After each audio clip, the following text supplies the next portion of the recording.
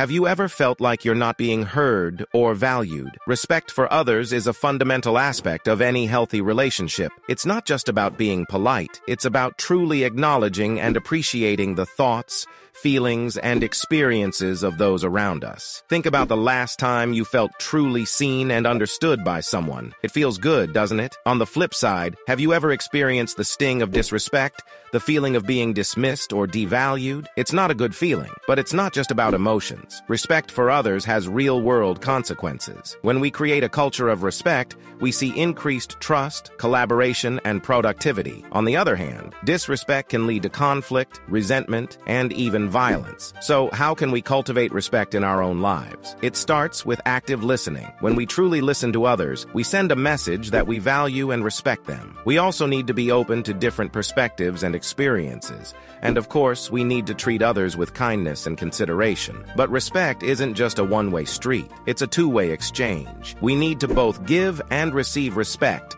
in order to build strong, healthy relationships. So let's make a commitment to cultivate respect in our own lives and to demand it from those around us. It's not just the right thing to do, it's essential for our well-being and success.